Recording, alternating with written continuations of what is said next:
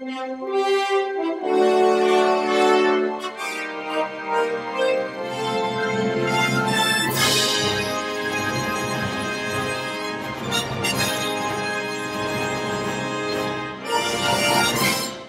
Event Tech Podcast is brought to you by Event Hero. All of the event management software features in the world are worthless if they don't easily integrate with your registration system and other systems you need to make your event happen the way you want it to. Stop making superhuman effort and start using your superpowers. Event Hero provides features you need, like check-ins, lead retrieval, analytics, and alerts, all seamlessly integrated with your favorite registration system and other back-end tools. To learn more and to get started, visit eventhero.io.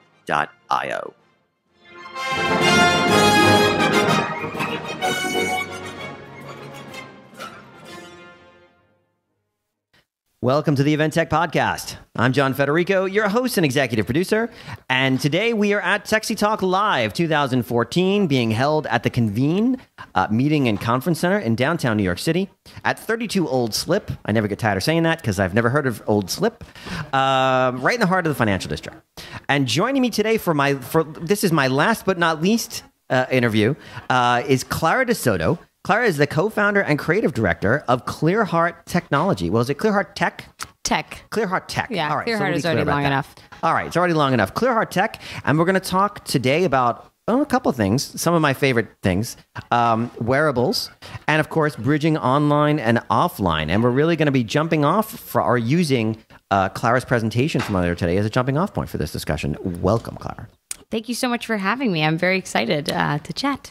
Excellent. I'm so glad you could join us because I know we had to juggle some stuff today. So thanks for making that happen. Of course. So the title of your piece here was Where, WEAR, everyone there got that, is the engagement, leveraging social media, NFC, and wearable technology at your next event.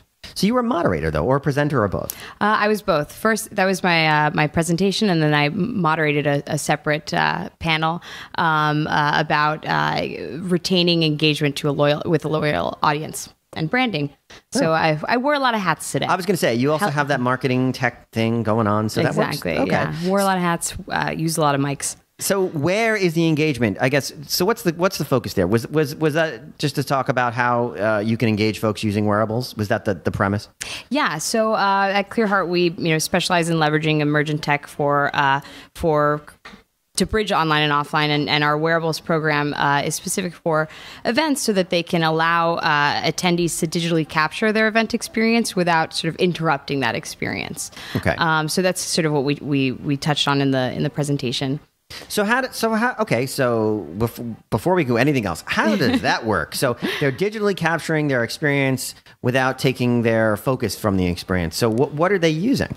So we equip the attendees with NFC-enabled wristbands. So silicone wristbands that are embedded with a little NFC chip. And then we station NFC-enabled kiosks or smaller readers throughout the event at designated touch points.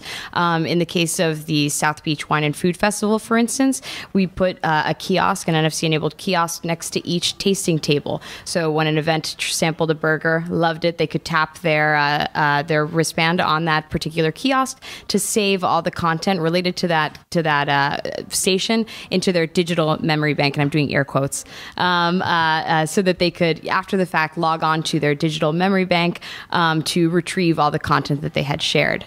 And also the attendee could rate immediately what they had just tried. So then, when they access it in their digital memory bank, it's even more sort of intuitive of like next time they're choosing date night, they can just log on and see, oh, we really like this place from the food festival. Okay. So really what you're saving in that case are likes, right? Because you're basically giving a tap and that's saying, hey, I like this, and save it to my digital memory bank. Okay. All without having to put down your drink or your burger. Well, I never want to put the drink down. So there you go. Exactly. In my case, it would be a drink, but not a drink and a burger. And so just for a second here, we have a thing on the show we call Jargon Jail. So NFC, for those who don't know, is near field communication. It's a form of RFID that requires RFID. There's more jargon. Radio frequency identifier, which NFC requires the device to actually be closer to whatever you're using to capture the information. Yeah, exactly. They can do a lot of the same things, but RFID allows for sort of far range tracking. So it's great for like event management. Whereas what we specialize in is really kind of creating that custom experience for the users, so we're not tracking them from afar. Got it. Yes, and people appreciate that. Yeah. I'm sure. So you mentioned this example of the use of this technology. But here, this is my thing with RFID and NFC. Unless you've got to have budget for that. I mean, it's not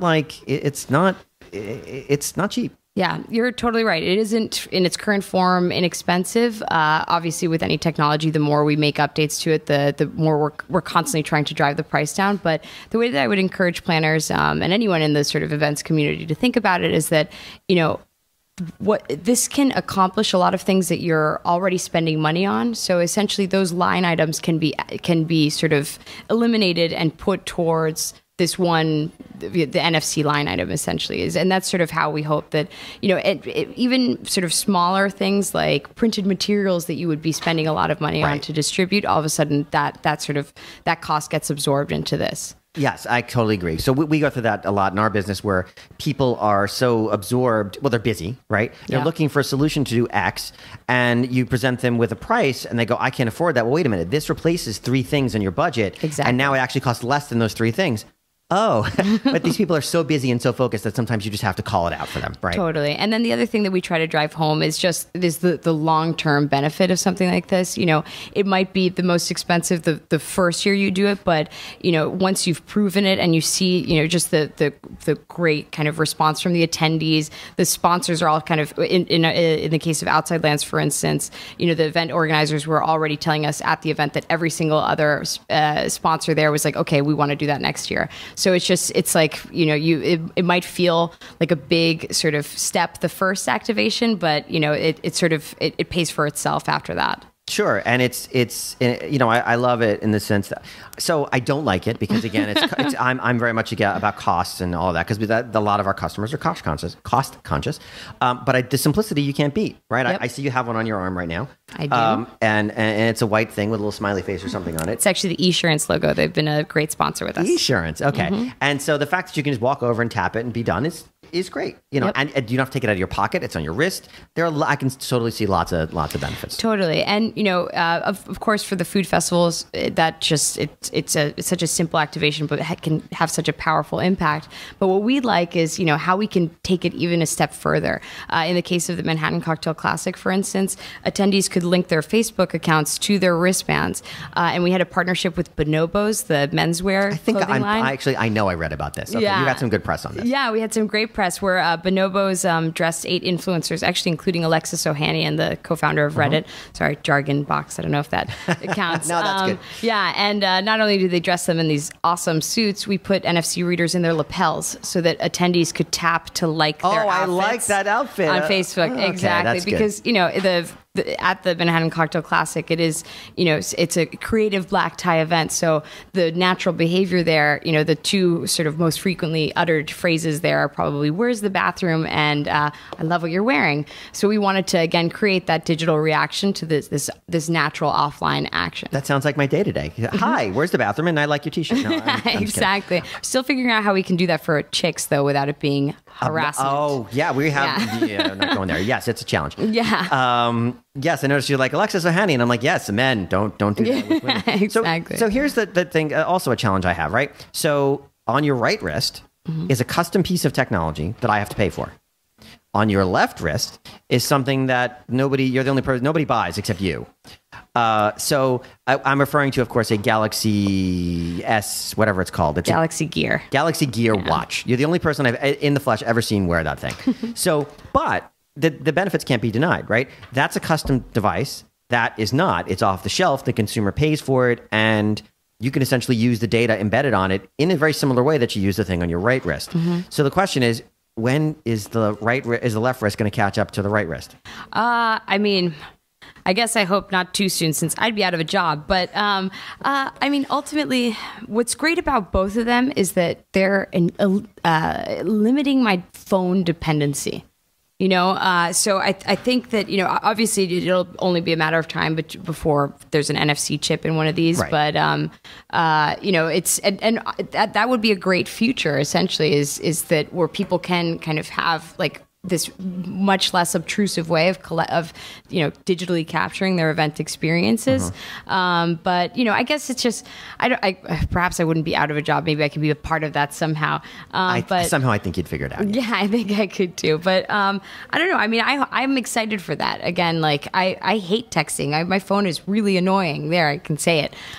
So I look forward to a time when actions can be that sort of seamless that I'm just like, okay, people are, especially in the event planning community, what are we trying to do? We're trying to preempt and to know what people want before they even do. So with that kind of thinking in mind, being able to use this really as a magic wand, I think that's pretty exciting. A magic wand, yes. So it's more like a superhero thing, because you're waving your wrist. So I'm an early adopter, in case my Twitter handle wasn't obvious enough. And so I've had a Pebble, I've had a MetaWatch, I had another one, and I sold them all on eBay. I got rid of them. They sat on my desk. And my wife said, "What are these things?" I'm like, "Never mind," and I just got rid of them. And it was just one more thing to beep and buzz. I didn't really find the utility in it, and then similarly, I look at things like Google Glass, and I'm like, creepy, and and not all that attractive, though really great for certain situations. I could see the medical community or anyone who needs that heads-up display using it. But I'm not long on wearables in their current format. That's I don't know. When is it going? When are we going to fit everything that Google Glass has into the glasses I'm wearing now? That's really what it comes down to. Yeah, totally. I think fashion is a big component, but I think you kind of you sort of already said what the issue is that these things are trying to do too much, and that would be sort of my chief complaint with something like this versus something like this. In that I think with any new technology, the way that you introduce it to people is you have to tell them how to use it. You need that silver bullet use case so that it's like, oh, of course, how have I been doing X thing before this came along? So I think that the real challenge with Pebble, with other smart objects, with Google Glass, is that people haven't been, you need to really hold their hand and explain this is when you use this. And I think that, it kind of comes down to our ethos at Clearheart, which is that, human behavior should be dictating technology, not the other way around. But I think that, if Pebble had started off with just like, here's a watch that tells you when your team scores and you can follow your teams. And this is just because, how many times are dudes like, oh, I'm just checking the score. Now it's like, look, this is a specific, this thing that you are doing already. Here's an easier way to do it that, won't get you in trouble with your boss, wife, the other people at the christening, things like that. So I think really introducing new technology needs to be a part of a specific sort of use case. Well, okay. So with that in mind, there's a lot of education going on around this magical technology now called iBeacon. Yes. I'm excited. Aren't you excited? Yeah. So I wrote a blog post a while back, and the title was very simple. iBeacon is not the answer. But what's the question? Because that's really the big issue is, what's the question? Yeah. You use a technology to solve a problem or achieve a goal or whatever, and iBeacon is just this unicorn. Yeah. I'm glad you brought this up. I mean, I think that the question that I think a lot of event planners and arenas and stuff like that they are trying to answer is, who is coming to my event? That just from knowing how often their season ticket holders are, to who's coming back, who's from where. That's really the question that I think events and arenas and that sort of thing and sports teams, they all want to answer so that they can learn from it and then offer a better product as a result. But I completely agree that iBeacon isn't the answer. I think that a lot of marketers get very excited about it because obviously you get a lot of people face down in their devices services, of course it makes sense to be right there with it. But, I think it's just a question of asking yourself, well, would you like a push notification? And I mean, I would like to meet the person who says, why, yes. I mean, obviously, if that push notification is telling me that I've just, just like I'm getting a lot of money or something, then like obviously that's a different question. But yes, but this reminds me, iBeacon, as it's described these days, especially in the minds of marketers, reminds me of the quote unquote old days when Bluetooth first arrived. Yep. And people will go, you just walk down the street and Starbucks can zap you with a coupon. I'm like, really? Who the hell wants that? Yeah, like nobody exactly. wants. And that's basically what we're describing here. Yeah. But for the events industry, I think it's okay for retail. I think iBeacon is fine for retail because these are fixed points. You can manage them on a regular basis. Events are transient. That means you have to set up an iBeacon infrastructure for every event, and you have to define all the tools and tech to manage it. Yeah, I don't see that. Exactly. That I think you're totally right. For retail, makes sense. People are already doing that comparison shopping. For airports, also makes a ton of sense. Yeah, but for events, events are meant for being in the moment and interacting with others and interacting with what you're there to do. So to expect people to overcome these two huge hurdles, one being downloading an app, which as we saw today, that in and of itself can be a huge challenge. But secondly, having Bluetooth on where, say this is an event after work, at that point, people's batteries might already be kind of dwindling. What's the first thing you turn off? It's Bluetooth. Obviously, Bluetooth low energy doesn't zap your power nearly as much. But, those are, and I believe they just made that update, but I think you used to have the app running in the background also. So there's a through. Yeah, they made some changes. Yeah. So I think that it's just it's very counterintuitive to what events are all about in the first place. So, I always get excited about new technologies, and I think that again, it does have its place, and in airports and retail. But for events, I just think that the other thing is that it's going to go the way of the QR code. It's going to get in the hands of one. Hey, don't diss on my QR code. Here's the issue. I'm only kidding. Go ahead. You get one advertiser who does it, who creates a bad user experience, and it ruins it for that person for the rest of any time they come. So it's kind of. Well, I always say don't, because we use QR codes on the badges. So we're sponsored here today. Oh, cool. And that we, had produced the badges. No, there's no need to look uncomfortable. Sorry. It's fine. But that's a very common misconception is people, what is the phrase? Don't hate the player, hate the game. Yeah. So the lowly QR code is actually a very useful, inexpensive tool, and it's great. But like when marketers are like, scan this code, really from where? Oh, that billboard there. What? Scan this code. Where? Oh, it was in your email. It's on your computer. What? And then they take you to some stupid website. Like, yes, it's taken a perfectly usable technology and given it a bad name. Yeah. So we use it for what it's good at, a just simple, cost-effective way to do it. It's brilliant, and but I wish that there wasn't such inconsistency across scanners. And the same deal. It's just I'm the first to say advertisers kind of ruined it for everyone, and I can see it happening already with iBeacon. Absolutely, you've read my mind, right? So we had the same experience. We don't just use any scanner, even though you can use any scanner. You use our apps. So it's our QR code, our apps. Great. It's all purpose built, and there's none of that screwing around stuff. But iBeacon, it's become. People are just like, well, it's still Bluetooth Low Energy, which is what drives all this, everyone. It's still Bluetooth Low Energy, but we just made some tweaks to it and made it do this. And it's like, well, no, it just breaks the experience and all that. Totally. Yeah. It's so the final question, because I'm already over my the time you've gifted me today. Sorry. And this is just a fun conversation. Totally. Apple. Yes. Wearable. Is it coming? An Apple wearable? I think so. I think that they're biding their time, which is really smart. I mean, look at all these other players that they've been able to learn from and see, and discover what that, silver bullet use case is. They're obviously going to get a lot more lift than I think a lot of these other players just because they are Apple. But I think, I do think it's coming. I'm very interested to see, whether or not they're going to be able to sort of to differentiate in what way. I really... I don't know. I obviously I'm not as big of an Apple fangirl as most, given the fact that they've shunned NFC in the way that they have.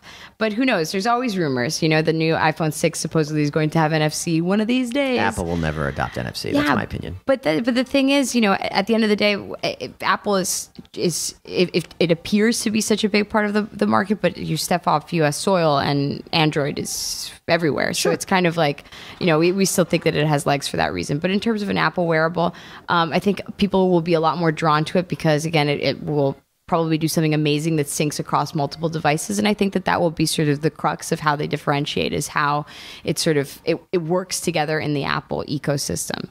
Yes. And I can see them, they won't release a product, an undifferentiated product. So it won't just be another smartwatch. Yeah. So I'll hold my judgment until you see it, about whether until I see it. I'm not an Apple fanboy in the sense that I won't just buy everything they make. I don't do that, and I don't upgrade every time a new version comes out because But they do tend to. I own all of my products are Apple ecosystem products, right? MacBook Air, iPhone, iPad, Apple TV. So they're all. So it would make sense that I would purchase something that's part of that ecosystem. But even still, it's got to be useful. So they in my opinion, they've got a big hurdle to really cross. Totally. So. I will say that what is kind of fun is that I can take pictures on this like a spy, which I did at the beginning of my presentation. Again, creepy. Pictures and videos. Okay. Here you go. Got you. Jeez. Great. Jeez. It always makes a noise though, so you can't really be that tricksy about it. All right, fine. But yeah, no, I mean, I think that I feel like everybody's always said this, but it just took a picture accidentally. Is that we are living in sort of a very exciting time, and it's up to us again. Like people in the events industry are the ones that are defining like how we should behave in public. That's a good point. I never really thought about it that way. Exactly. So, we should be sort of embracing that, I guess, higher calling if I just recently watched Back to the Future 2, and in that future, nobody has a phone out. So, I obviously like that's a pipe dream at this point, but I think that there's something to be said for, look, people are going to be fatigued by constantly having their phone out, so they're going to be. So they are looking for, but they still want to be able to capture their digital experiences. So it's up to us to sort of give them those tools. I agree. I want my hoverboard, by the way. Where's my? Good question. Where is my hoverboard? All right, Biff has it. Clara, thank you so much for joining me today. I know I'm the only thing standing between you and the cocktail reception. If people want to reach out to you and thank you for joining me today, how can they do that? So you can reach us on Twitter at Clearheart, ClearHartNY. Also, just shoot me an email, holler@clearheartdigital.com. I'm going to spell that because it is so long. I really should have thought about that before I named my business. That's holler, HOLLER at ClearHartDigital.com. Or my own personal Twitter, I'm at Clara Dactyl. Clara Oh, I love that. That's great. Don't worry, all this will be in the show notes. Fantastic. Anyway, thanks, Clara. Thank you. So, signing off today for, or I should say at, the techsytalk Live conference in August of 2014. We're here at the Convene Conference and Meeting Center in downtown New York City. I'm John Federico for the Event Tech Podcast. Thanks for joining us. Bye-bye. Thank you.